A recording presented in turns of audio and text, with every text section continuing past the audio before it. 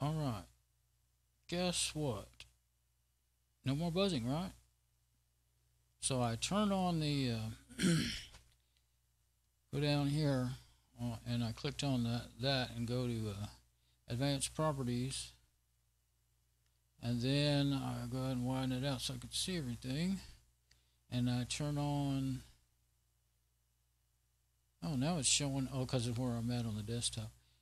Desktop, not that mic aux 1, I turned on the monitor. It was only showing mic aux and mic aux 2, and it had a right and a left, just like it does right now. Oh, okay, and I turned the monitor to monitor and output, the bottom one. I'm not going to do it now.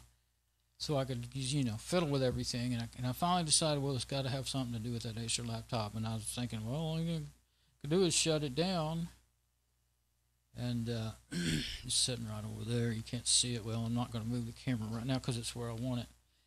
And then I started, moving it around and looking at it. And then finally I thought, okay, I unplugged the USB earlier, but that didn't help. But I hadn't unplugged the VGA. Instant I unplugged the VGA cable, it quit buzzing. So there's something about, and the other machine, well, I've never, I once in a while I've had that kind of problem, but I don't remember, having it with that laptop. I probably just didn't ever plug in the VGA cable while I was using OBS, but for the longest time I've just left it plugged into. I had to unplug it from Mom's machine down there, the one I'm supposed to put a new motherboard in. I've already done it once with that.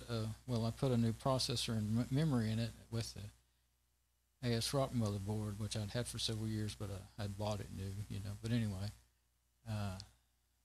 the Ethernet didn't work, and had to put a card in it, and I didn't like that because it was only 100 megabits, and we got 200 megabits down, and it has a gigabit onboard Ethernet. So the Ethernet wasn't working, and a couple other things. And so anyway, so I bought another Zeus motherboard. I put it somewhere. I don't see it right now, but I didn't want to put that in there and basically just rebuild it again. So I'll quit talking and go make sure I'm right.